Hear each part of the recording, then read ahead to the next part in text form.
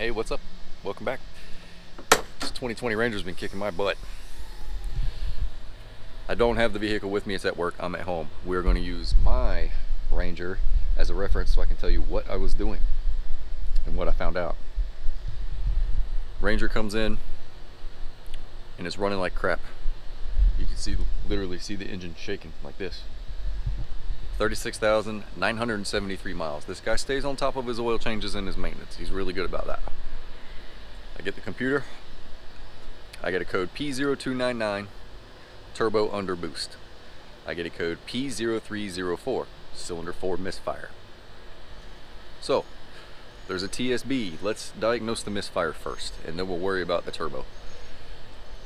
P0304 303, 302, 301, there's a TSB. And what you do is pull the coil, look down inside there, see if there's water. If there is, you blow the water out. I think you change the spark plugs or in the coil or whatever, and then you put an engine appearance cover on it. See, there's no engine appearance cover. You put an engine appearance cover on it, and that keeps the water from getting down inside there. Pulled cylinder number 4. No water down in there. Pulled them all, no water down in there. All right, let me swap coil number 4 and coil number 2. Swap them, go inside, clear the code, and see if the misfire moves to cylinder number 2. Maybe I got a bad coil. Misfire came right back, cylinder number 4, almost immediately. Okay, so it's not a coil. Next step, go pull the spark plugs. No, I didn't pull the spark plugs. I did a relative compression check. No, I did pull the spark plug first. Pulled the spark plug out of number 4. It is coated in oil. It is caked in oil. It's fouled out. All right, now I do the relative compression check. Basically what you do is you use the computer, turn the key in the on position, hold the gas all the way to the floor like you're doing flood mode, and it tells you to do that for, I think it's 30 seconds. And it's doing the compression check with a computer. Cylinder number 4 was at 9%. That's not good. Everything else was in the green. So I'm like, all right, let me do an actual compression check with the little tool that you screw down inside there. Do that. I do cylinder number 2. Cylinder number 2 is at 150 psi. Okay, just so I have something to compare to. Go to number 4.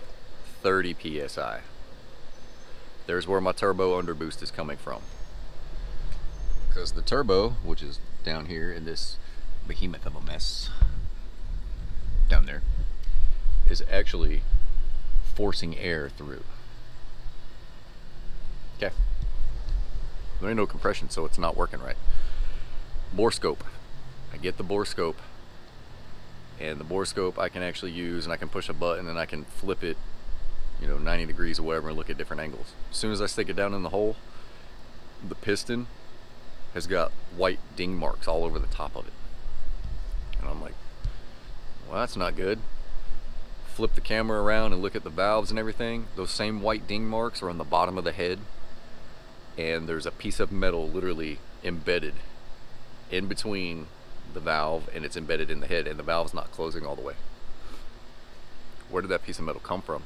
That's the question. We can't make out what it is. So I got 2 senior master techs standing next to me while we're looking at a bore scope, and all 3 of us at the same time saw it, and all 3 of us were like, what is that? That's not supposed to be there. Still don't know where it came from. Still don't know what it is.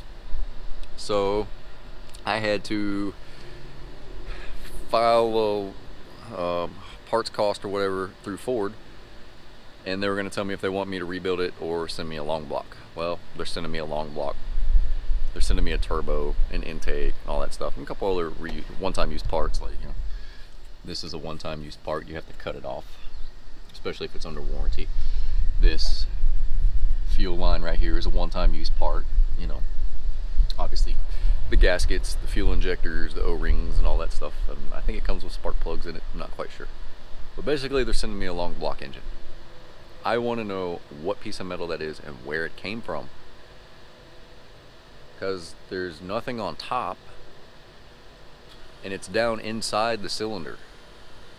So the only way it could get there is through a spark plug hole, or maybe, if I'm not mistaken, I think when the other senior master looked at it, it looked like a little piece of the piston had a hole in it.